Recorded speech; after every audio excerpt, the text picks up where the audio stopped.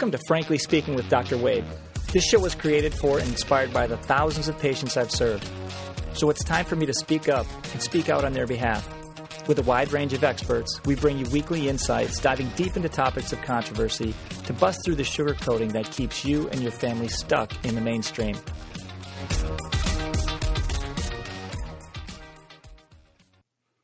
So, good day. How's it going, Dr. Wade? Today we have our special guest, Dr. Michael Vanderschelden. He hails from California. He is an author, a chiropractor, a husband, an athlete. So today we're going to actually, the name of his book is The Scientific Approach to Intermittent Fasting. So thanks for being here with us today, Dr. Michael. You got it, Dr. Wade. It's my pleasure. Dr. Mike. Dr. Mike, keep it easy. Okay. You got it easy. All right. So tell us a little bit about yourself, first of all.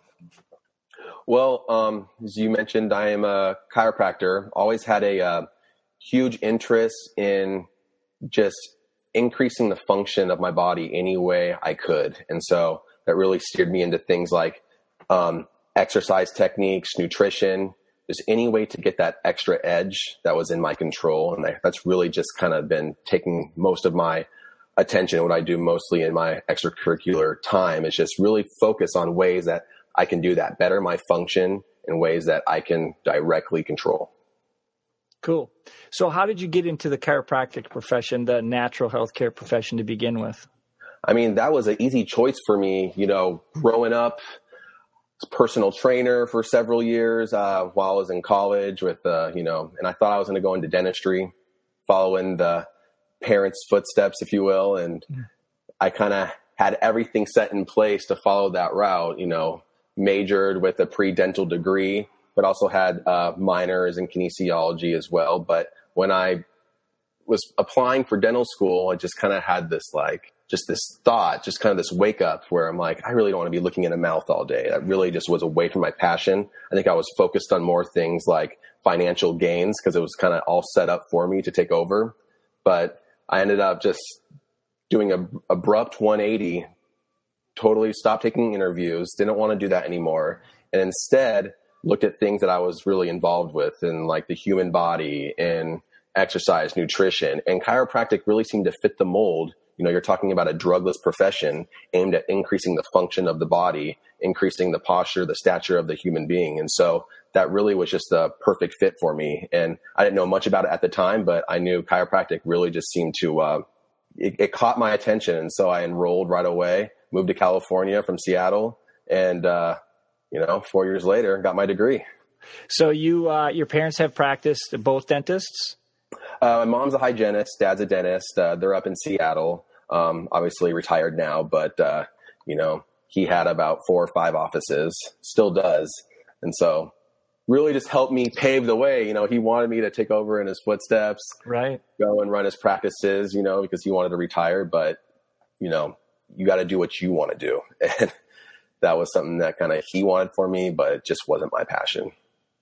Beautiful. That's perfect too. I mean, I think we all go through a lot of the shoulds in our life, based on, I know I did what I could be doing, should be doing. I've had patients ask me, so why didn't you get into medicine? Why weren't you a medical doctor? Right. I do not and cannot see the body that way with my upbringing. Mm-hmm. I'm just geared to see it as more holistic. And that's just, so I couldn't even do it. I mean, it wasn't my shtick. Like it sounds like you're just following your heart, but so cool. All roads leading towards health and fitness in your case. And then, structure and function like you're talking about. You were telling me about some of the road that in your early days of practice and how you literally you were grinding it out. I mean, some people think we have like cush hours, but yet there's a lot of intensity that goes into patient care, a lot of attention that has to be there, our awareness, our ability to focus, our ability to problem solve on our feet. Mm-hmm. And it's physical to adjust. My technique, I'm less physical because I used to be very physical with it. So I got smart over time and I use a technique that I get to stand up all day, like vertical. And I'm not bending over, lifting, twisting, cranking, popping sort of thing. But the physical side of that has a wear and tear. But what I found fascinating, you at a young age really caught on to how the physical grind, but the long hours, the volume of patients you were seeing, and the type of office you were working in was kind of just, you got your feet wet and exposed really quickly, and also learned pretty quickly, like, I can't do this my whole life. And so tell us just briefly about kind of what you saw, how you took that, and, you know, and how it moved you into that next piece where you started to move that direction, into functional, you know, the regenerative side, as well as different way of handling patient care. Yeah. I really find that experience to be, you know, I'm really happy and thankful for that experience. I had one of the best mentors anyone could ever have, Dr. John Bergman.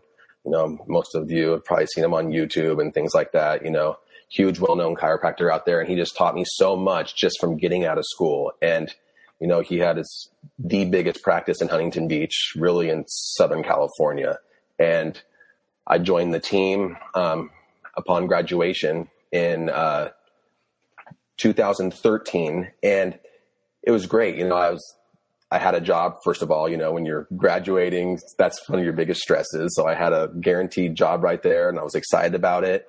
But when you're doing a 6 a.m. to 6 p.m. type of shift, you know, every single day, 4 days a week, and you're seeing just me individually over 100 patients a day, you know, the practice together was seeing roughly 250 to 300 patients a day. And so it was, you know, it really was like a crazy madhouse in that practice. Super fun. I loved my experience there. But I mean, when you give out all of your physical, mental, emotional energy on a daily basis, you come home and you're just like shot. And so all those things that I've also had passions of, you know, getting my, you know, online presence up and running, doing things I was passionate about with nutrition and exercise, all these things. I literally just had no energy to even look at those things because the job I was focused on just took away everything. And I love that experience. I learned so much. And so I wouldn't trade it for the world, but it definitely taught me something in the realm of how I really didn't want to practice for the rest of my life. Great. Yeah. And I think that's an important piece too, is looking back on that experience and realizing it's positive, but there's a lesson in the positive. And now you have choices, whether you want to, it's like, oh, this is, I guess, what it has to be successful. And yet you were wise enough to say, no, there is another way, which led you and turned your path, whether it be 1 degree or 15 degrees or whatever it might be. And so that took you next step. Where'd you go from there? So the next step, what I ended up doing is I opened up a regenerative medicine practice, kind of like an integrated health center. And at this center, there was chiropractic, and we also had a medical staff there. But the medical staff, we weren't doing your traditional medical procedures out there. It was still aimed at that philosophy of bettering one's function without the use of drugs or surgery. And so what we were doing is we were using people's platelet-rich plasma to increase regeneration of people's cartilage, ligaments, tendons, repairing muscle injuries, things of that nature. But also, too, working with things like stem cell therapy. And if someone has any type of pretty degenerative arthritis in a joint, in their spine, if it's really, really advanced, people are pretty much going to be steered in one direction, and that's getting a type of fusion surgery in the spine or some type of like joint replacement in a joint. And so we were finding that with the treatments we were utilizing, it was super cool because we were actually able to prevent a lot of those invasive procedures. So giving patients, like with chiropractic, increased function, increased ability to move, increase their quality of life without the uses of full knee replacements, full joint replacements, fusion surgeries, which, as you know, is quite dangerous. And the success rate is pretty low. Pretty low. Yeah. Cool. Mm-hmm. And so while you were doing that, you authored a book. I did. Decided to get up at, I think, 3 or 4 in the morning. Yep. Good memory. Yeah. So I actually wrote the book the last year of working in that first office I was telling you about. And so when your hours are 6 to 6, I mean, I had no time to write during those hours. And for me, I have always been a morning person. And the only way I could kind of get in that writing mode is to get up early and have like those few hours of uninterrupted time where I can get my stuff done. And so that's when I decided to write the book on intermittent fasting. I was always practicing it. I did several YouTube lectures on intermittent fasting, and they were some of the most popular, had the most hits on those lectures. So I knew it was a hot topic. People were really looking for that stuff. And it's free, quite frankly. It's a free lifestyle intervention people can apply. And so I did that for a period of about a year, getting up at 3 a.m. every day and having about 2.5 uninterrupted hours of time to really focus and get I was fasting too. So that already increased my brain function in that morning hours. And I was able to, really get a good amount of work done before I actually started the real job. And it ended up working out, but it was not a healthy lifestyle habit. I don't wish that upon anybody, sacrificing a ton of sleep, but I'm glad I did it. Right. And currently you don't have kids, right? Not yet. Yeah. So you're able to, we just discussed, but your wife's also a chiropractor. She is. She's a pediatric chiropractor. Yep. Yep. So cool. 2 rock stars. So, let's move into the book part, because when I looked, first of all, when I met you and I grabbed your book right thereafter, I met Dr. Mike at a conference. And so right off the bat, I got to go talk to this guy about his book, because I had started intermittent fasting. And I know there's a ton of questions around intermittent fasting, as well as the ketogenic diet. And there's also tons of myths and myth understanding. That's not a lisp. It's a myth understanding and the myth conceptions out there, and all these, it's crazy. You're sitting on a plane, or you're sitting in a restaurant, you're overhearing somebody in line somewhere, and they're talking about, oh, I tried that, but it didn't. And then you find out more information that all they did was add fat, or they're adding more calories with nothing else changed. And so there's this big misunderstanding: who can, who can't. It's unhealthy. It's healthy. It's not for everyone. Blah blah blah. So let's get into some meat for the listeners, specifically about. First of all, let me backtrack just one minute. Frankly speaking, with Dr. Wade is about our patients. It's not about me. It's about me coming clear on communicating something that I've been not communicating as a result of being busy in my practice and having, a lot of demands with teaching and whatnot that didn't allow me to get into this avenue. Well, I realized the importance and the value for a lot of our listeners, the patients, the conversations I have every day, is patients are stuck with taking information and applying it to themselves. In other words, they might have one foot in the medical model and they have one foot in an alternative provider, whether it be an acupuncturist, a chiropractor, massage therapy, a naturopath. And yet when the quote unquote shit hits the fan, or when something happens, they're pretty much stuck. They lean into the medical model because of the fear, and the fear induced on that side. And what this is about is uncovering some real resources that are scientific, like your book, like what you're representing, to give patients footing, foundation, groundwork to build their health from in a holistic side, rather than feel fearfully pulled or coerced into this other side, and that this is okay when I'm feeling good, but when I need health, then I got to go back here. So it's a segue to why you're here, why I love what you're doing, why I love the book, Intermittent Fasting, with the young, youthful, ripped Michael. All right, so tell us about your book. Tell us what you loved most about it. First of all, like researching it, what you learned.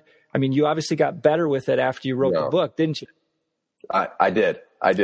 Totally. And one thing about intermittent fasting, or just fasting in general, is that that's the one lifestyle intervention that's always been present upon human existence. We've always done it. Our ancestors alternated between feast and famine. They didn't have food available 24 hours around the clock. They would go through quite a long periods of time in a famine state without any food, where food was completely scarce, right? So we've done this ever since human existence. Almost every single religion involves some type of fasting, whether that's Muslim, Catholic, you name it. It's a big presence. And if you dive deeper, you really find out that your body's biological and repair mechanisms really turn on in those periods of food scarcity. And before we really jump in that, I think it's important to really understand this hormone insulin, because this is what is really causing all of the problems that we're experiencing today with.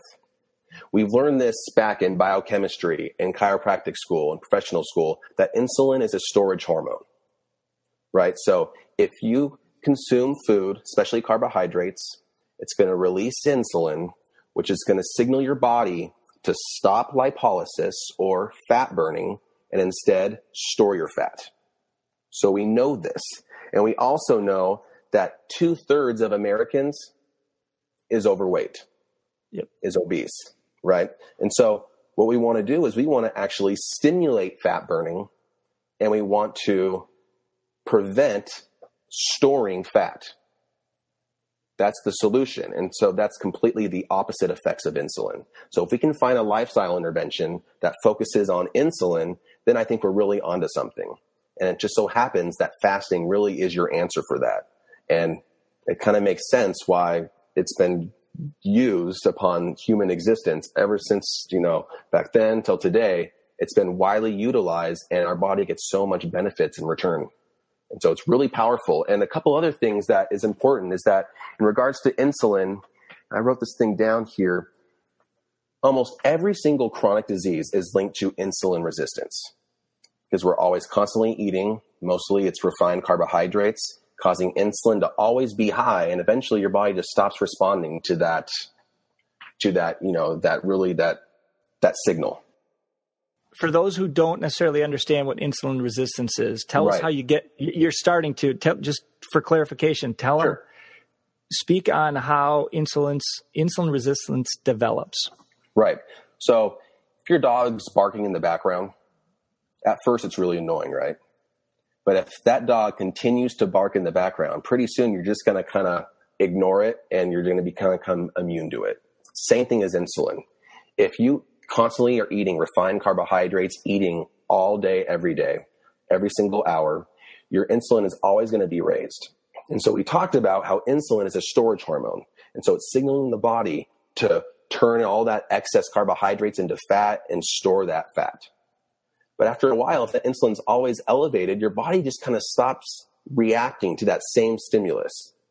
And so that's what happens. You get elevated insulin and glucose because your body just doesn't know what to do with that anymore. And that, in turn, leads to almost every single chronic disease out there known to man and woman, so it's crazy. And so insulin resistance, we know, is not good. We also know that insulin and growth hormone are indirectly related. If you have high insulin, your body doesn't release growth hormone, which has to do with growth, repair, rejuvenation. And so if insulin gets out of whack, we get chronic disease. We get no growth hormone release. We get fat. We get obese. You get all these problems. And so we got to find a lifestyle intervention that really helps normalize insulin and actually makes it super sensitive in the body so we can function at our best. And that's exactly where fasting and also things like the ketogenic diet comes into play. Boom. Perfect. Next, where do you want to go with that? So what else do people stumble on? Now that you get insulin and you start to understand what creates it, and you look at carbohydrates in addition to refined carbohydrates, where does that take you? mTOR, you want to talk about, let's talk about autophagy. Right, yeah, autophagy, that's one big thing. So I always like to relate this to ancestors because it kind of gives people a clear example of where this goes. If our ancestors, if food was scarce for a period of time, which it often was, if that caused our ancestors to lose muscle mass, to lower their energy, then we wouldn't be here today, right? So it was something about that food scarcity that actually prevented muscle loss, that increased people's energy and heightened mental acuity and all of these things, because otherwise they wouldn't have any other response to do but then just like sit there with, in a complete lag of energy and eventually die. But that's not what happens. And so a lot of that comes down to growth hormone.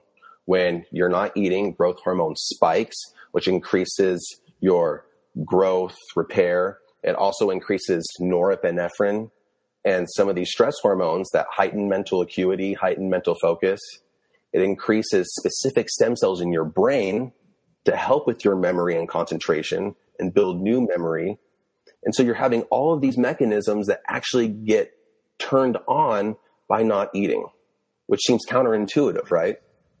I mean, I remember back in the day when I was a trainer, I was trying to eat every 2 hours, every single day, pounding protein shakes, because I always thought that that was what was going to increase my testosterone and growth hormone at its maximum. Bingo. Me too. Right. And it turns out it did work. I did put on mass, but if you're going for like a combination of having healthy muscle mass, but also having some longevity, you really got to combine the fasting and the working out together. And so that's what we're finding here. And the research is at this point pretty outstanding.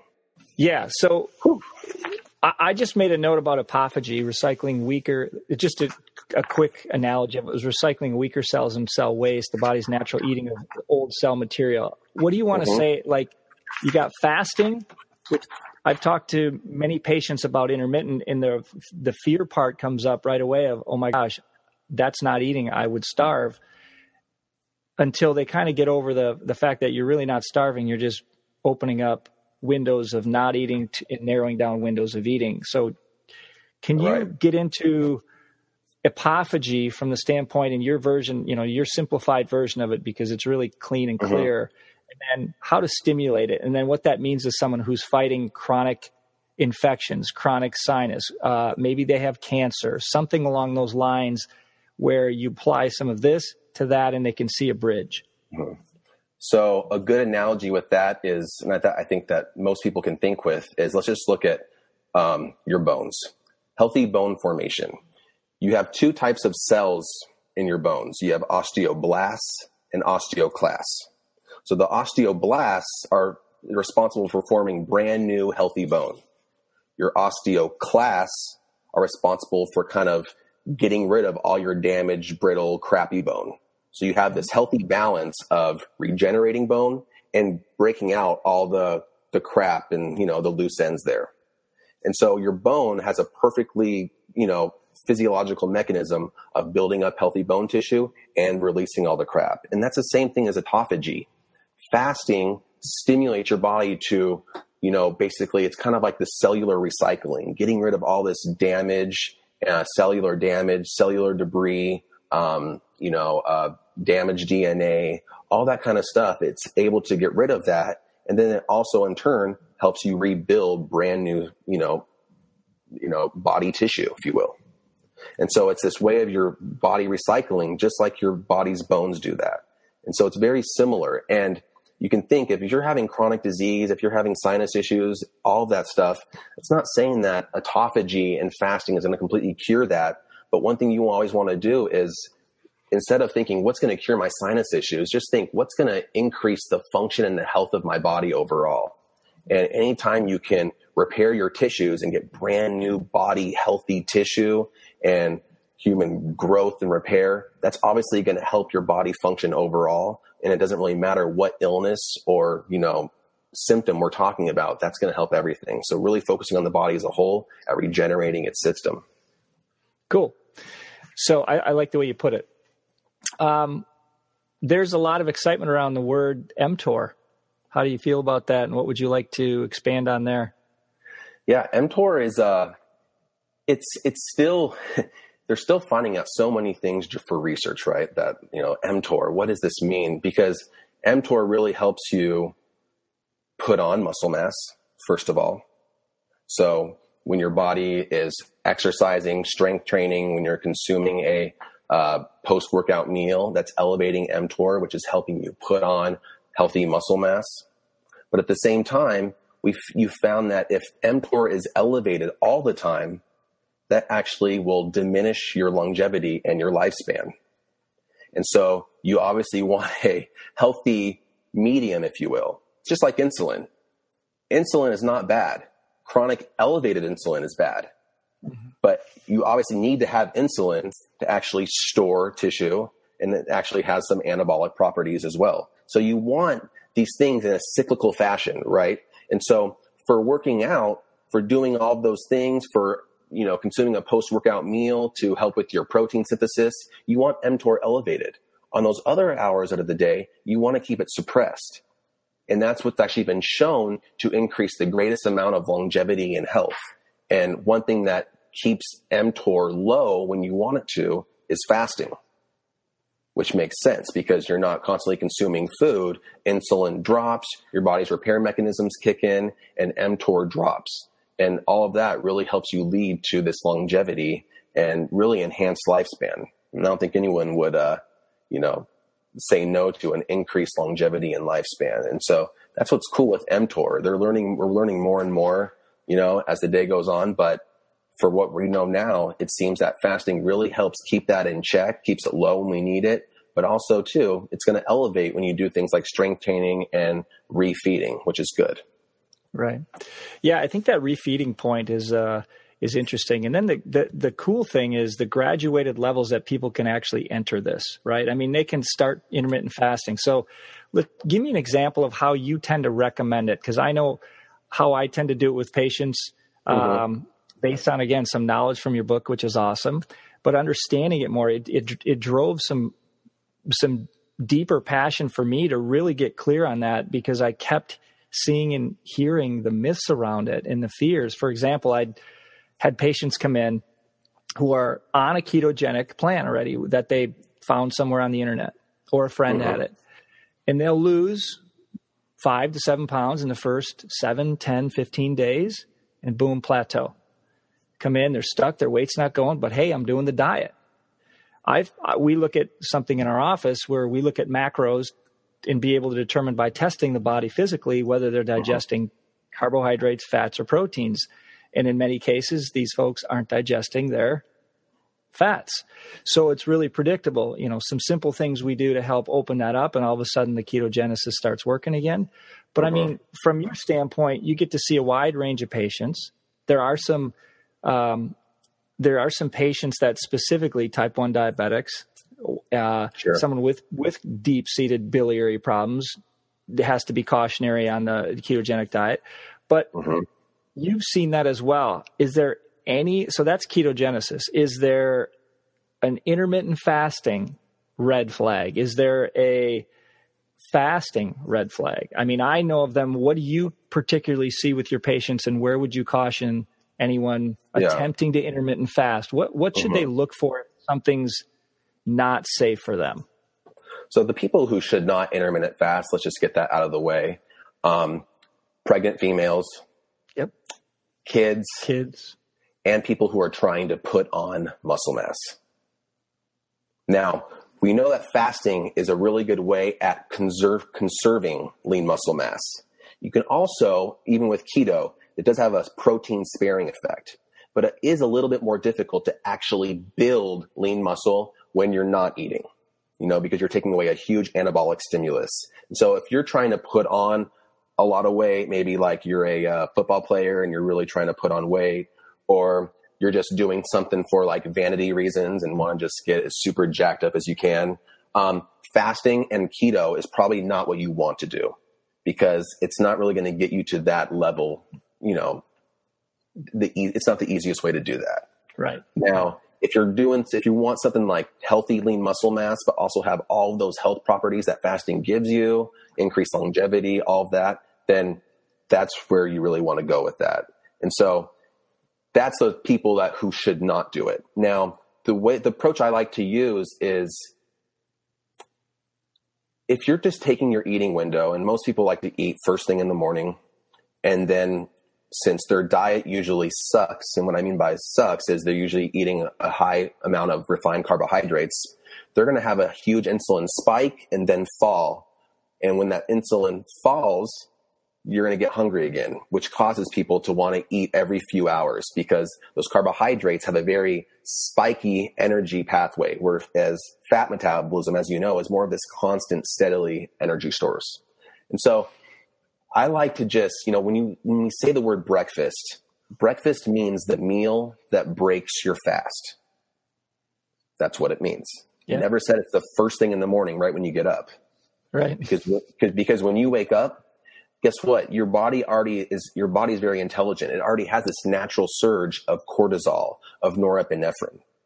So your body already naturally without food is increasing its energy sources, its energy substrates with the cortisol and the norepinephrine. They make you more alert. You don't need a huge bowl of Cheerios to stimulate that pathway even more. Your body already does it naturally. And so for me, and I think for most people, delaying or knocking out breakfast is the easiest approach to start with this. You're not going to starve yourself. You're still going to be eating lunch, dinner. You're still really going to be eating roughly the same amount of calories. You're just delaying that first meal of the day, or possibly like I do, I just eliminate the first meal of the day. Yeah. And so that's how I like to do it. That's what I find suitable for most people, because then if your first meal is, let's say, lunch, you're eating lunch and dinner. So let's say your first meal is at 12 noon, last meal is around 6 or 7. So your eating window is from 12 to 8 p.m. And so those other 16 hours around the clock, you're not consuming any food. And that's vastly different than what most people do. And I find it very easy. Obviously, if someone, and this is important too, because nothing in life that is like worth obtaining that gives you so many great results, you got to put in some effort, right? And so if your body's expecting this meal first thing in the morning, and it's been expecting that meal for 40 plus years, however long you've trained your body to expect that meal, the first day going without that meal, your body's going to kind of go through a little shock. And that's okay. A little revolt. Yeah. And, because you've programmed your body to expect this big chunk of nutrition at that hour. When you don't give it at that time, it changes a little bit. So you will be hungry at first, but just like with keto, same thing, you go through that kind of keto flu that a lot of people talk about, those first couple of weeks of transitioning. Same thing with fasting, because you're really going into ketosis as well, is your body goes through that little shock at first, but then after a couple of weeks, you start to notice that not only are not hungry in the morning, you actually feel better in the morning. That's why my prime hours are in the morning before I have my first meal. And that's what I've found out, that I get my best, deepest work amount done when I'm during those fasting periods where I'm not eating. And now we know why, with the increases in brain function and all of that. I would second that in terms of focus, ability to just be productive. I mean, the most cognitive strength is in that fasting time. And there's also confusion around the getting away with carbohydrates or getting away with this much. Yeah. But when I'm reminded as to what we're really doing in the transition, so it doesn't matter about keto or ketosis all the time. What matters is, have you awakened your ancestral genetic code to start burning the most efficient fuel we have? Yes, absolutely. And fasting, if you do a traditional intermittent fasting regimen, I call it the 16-8 method, where you're eating for 8 hours, fasting for 16 hours. During those 16 hours, your body is dipping into those low levels of ketosis. When you consume food, it's getting out of it. So you're doing this cyclical ketosis, which I think is fantastic. People can always take it a step further, and during their 8-hour eating window, only consume ketogenic type foods, high in fats, moderate protein, low in carbohydrates, to maintain that ketosis level. But it's really not necessary for most people. Really, that cyclical fashion, just you getting from fasting alone, is enough to get them a lot of benefits. So I want to just bridge a couple gaps. And what we're talking about here with Dr. Mike specifically is, if you just decide to do intermittent fasting on a super easy path, which starts out 12 hours, last meal, you're done eating by 7 at night, or let's just say it's 8 p.m. for whatever reason. If you're a business traveler, it might be 9. Go 12 hours, you're at 9 a.m. You skip your breakfast to the point where now you drag it out. Let's just say you're starting from scratch. Go till 10. Yeah. Do that a couple days. You'll find you're still alive, and you really haven't bitten anyone's head off on the second and third day. Absolutely. Instead of eliminating breakfast at first, just delay breakfast at first. Great starting points. Instead of 8 a.m., go to 9, go to 10. And so you're just slowly increasing that fasting window. And then gradually, yeah. And so where do they want to get to, Dr. Mike? What's a good, like you said, 16-8. How long could it take them to get to 16 hours? Excuse me. It depends on the person. A lot of times, for me, I'm willing to put my body through a pretty abnormal amount of discomfort and pain because I just like to try things. And so I can push through it. And even though I might regret it for those next 3 days, I'm kind of someone that can go all in. But for our patients, I think that that kind of rough 3-period transition time might discourage them from going further. So just delaying it until they feel really good. If they can get to 12 and 12-hour fasting windows, I think that's a good for most people. But if there's someone that still wants to take that function to the next level, I think going more towards a 14 to 16-hour fast is probably most beneficial. And certainly you can do longer fasts, throw in 24-hour fasts along the way, which is something I do quite often. But it's keeping it simple, just trying to keep that eating window, 12 hours or less, I think is a very good start for people to get some pretty good benefits. Can you verify I know I've read multiple different resources where they're not quite sure, or maybe you do know, or where your camp is in terms of autophagy. When does it actually start? Some I heard like 16 or some not till 18 hours. Yeah. I think, from what I've read, majority of the research on fasting is looking at 24-hour fasts.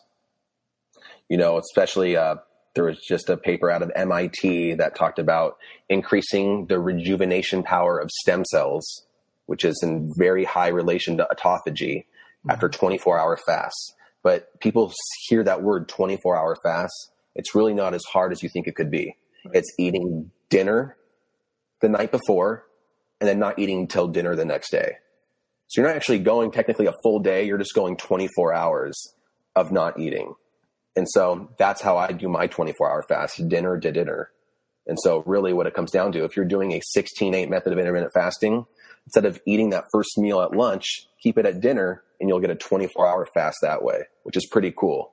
And so a lot of this research out there is looking at 24 hours, but intermittent fasting has also been shown to keep weight down. So in terms of the fat loss potential, the increases in your changes in your structure and your body mass, a lot of those can be done with intermittent fasting, but a lot of the autophagy, a lot of the increasing in mitochondrial density, things of that nature are usually with 24-hour fasts or longer. Okay, got it. So we're really not turning on the autophagy that we know of. We don't know. They didn't say like, oh, you do this, but when they're doing fasting research, most of them will kind of look at it just a simple 24-hour fast instead of doing these intermittent fasting intervals. And looking at measurements. Yeah. Okay, got it. So, no, thank you. That's helpful. I know there's questions around the benefits. Some people are in a really deep hole with their health. And so it's like if we think we're doing something that's working, but technically we're not even hitting it. For example, when I started intermittent fasting and I was cheating with some keto coffee, I wasn't even intermittent fasting. And then you hear that caffeine is okay and it doesn't break your fast if it's just straight caffeine. You have an opinion there? Some teas? I do. Go ahead. Well, coffee. So you have research by Sachin Panda, and he does time restricted eating. And he argues that anything other than water breaks your fast because anything other than water has got to be metabolized by your body, even if it has no calories. However, there isn't like a ton of research showing that coffee or a couple drops of lemon in water or anything are really doing that much, negative stuff. And when you look at coffee research in general, coffee actually causes your glycogen to release sugar, which is good. You're releasing stored energy. It stimulates fat burning. It actually stimulates lipolysis. So if you combine just black organic coffee with a fasting period, that can actually benefit some of those already found benefits with fasting. So it just kind of furthermore helps with that. And things like adding cinnamon in your coffee as well, which is calorie free, but also too, that has sugar lowering properties. So all these things actually seem to benefit your fast. And for me, it's a lot easier to go through a fast if I have my coffee. And so if I have my coffee, because you're also got to kind of have this balance in your life of benefits and also enjoyment. And I think having that coffee is actually doing both. It's allowing me to enjoy those periods of fasting, but it also seems to actually help a lot of those benefits as well. I appreciate that. I would agree with the fat mobilization part about it. That's one thing that I've seen. And I would agree. And that's what I also love about what this whole message is around IF, intermittent fasting, is that it isn't torturous. It is not depravity. It is literally fine tuning, like you said, that consuming period where we're stressing our body with digestion. By the way, I mean, this is a whole nother topic, but part of the reason that I dug into this your book specifically, and then the facts around it, which I'm highly recommending if those of you can't tell. But the point is, there's so much information about applying it. And when you understand what Dr. Mike brought up with his book, and then he builds around that with the understanding, he puts it in great lay terms to do that. But the fat, when we don't digest foods well and we're constantly loading our system and that insulin is spiking because your body's needing to put that sugar somewhere, you're using your immune system to break down your food. Yeah. Chronic inflammation, chronic degenerative disease, that's why we're seeing patients. That's why they come in, is they are having body signs, body markers that are results of inflammation, structural, chemical, physiological, and emotional. 100%. And so 100%. This is back to nuts and bolts to go, all right, how are we helping your back pain and your neck pain? Watch what you're eating, how you're eating. It still comes back to the metabolic syndromes that we're creating. Right. And you're taking them out of the stress response. Right. Yeah. And one of the signs of being in a stress response is elevated insulin and elevated blood sugar, because your body is needing some of those energy substrates because it's expecting this fight or flight environment.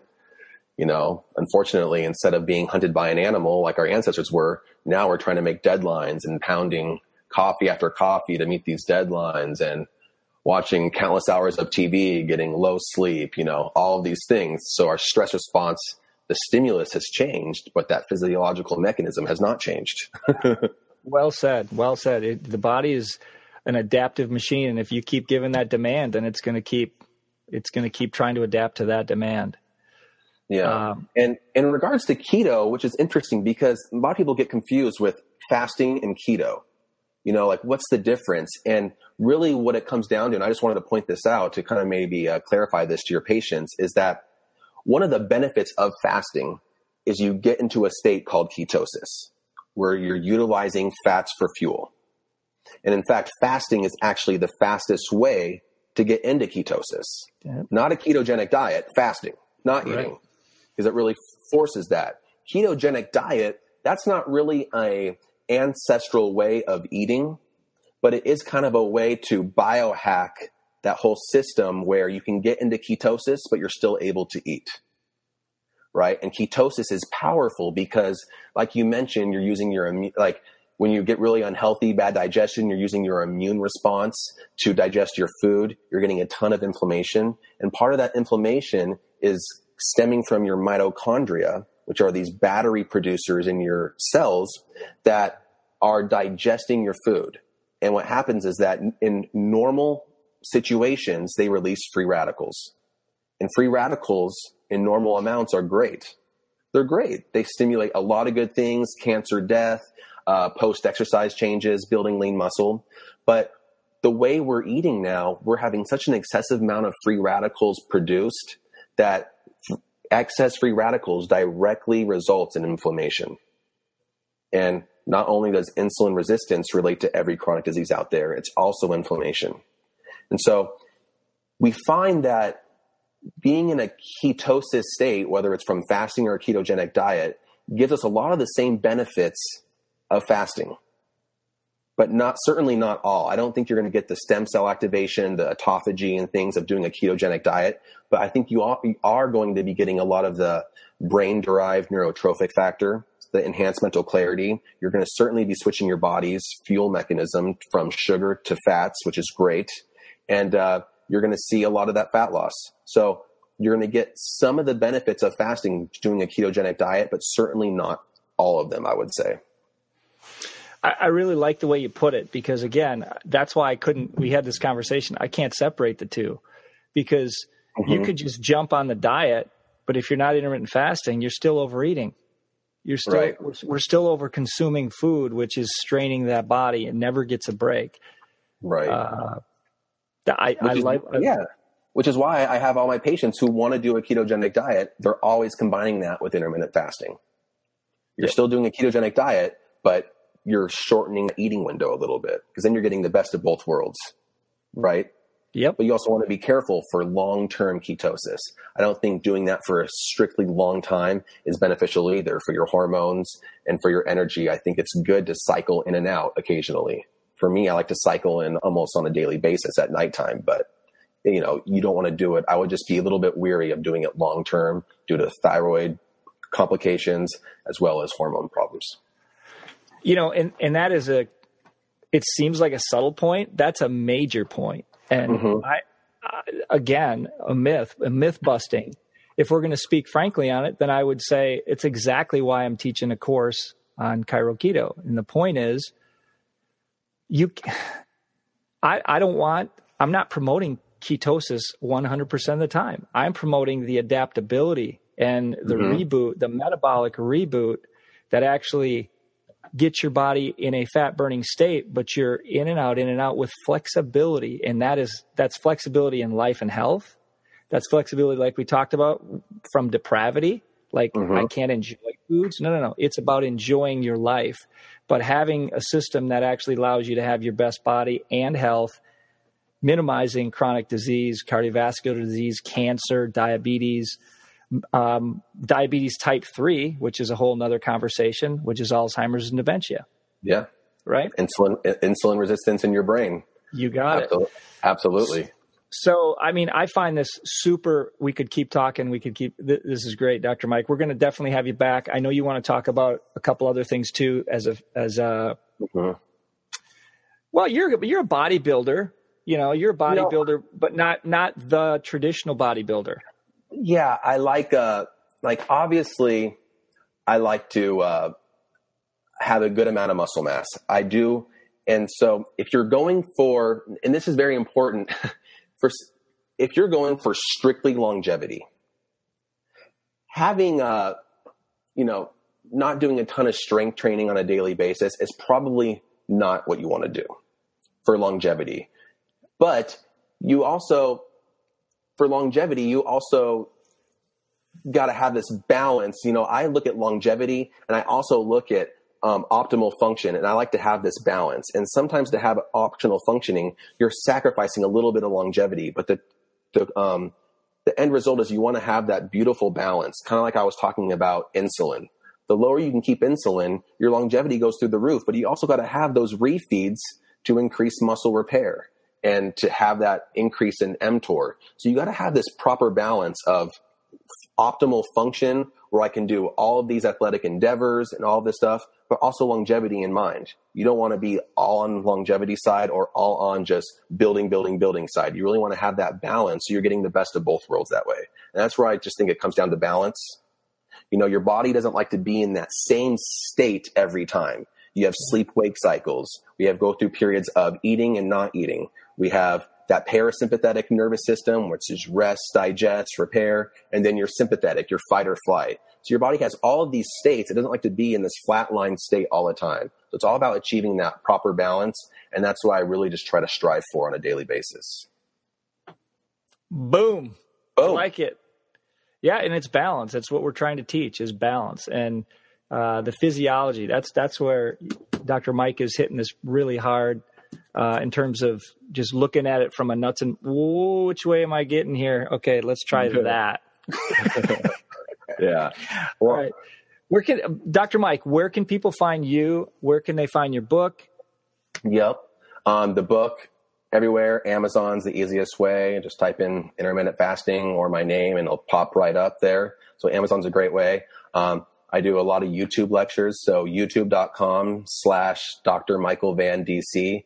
You're going to go ahead and subscribe to that channel and you'll get to check out all sorts of free and awesome health information, muscle building information, fasting information that's free on that website. So those are two great resources to find me. Awesome. And you recently have kind of checked out of practice, so you're not seeing patients currently? Currently, within the last month, yeah. So I'm going to be focusing more on the online presence. I just can, find myself able to help more people and really following my passion doing that, and also helping my wife with her practice.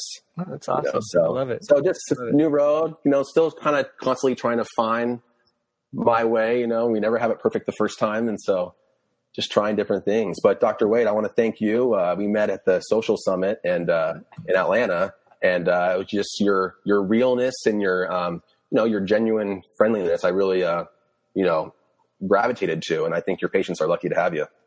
Thanks. We certainly loved having you today, Dr. Mike. And I appreciated everything I learned in your book, and have been applying it since. So you've clarified, and you've been able to allow me to help more of my patients with a lot of that information as well. So thank you. I appreciate you being here. And till next time, folks, we will see Dr. Mike again. So, all right. All right. Thanks. Let's do it again soon. See ya. Hey guys, before you head out, I just want to thank you so much for listening, and I want you to remember, your health lies within. Support it, nurture it, and you will allow it to flow through you. Okay, my fellow health warriors, it's time to head over to iTunes, frankly speaking, drwade.com. There, you can rate, review, and subscribe, as well as share, so more of our brothers and sisters can grow to realize their voice and their health. Speaking up means you matter. We'll see you next time.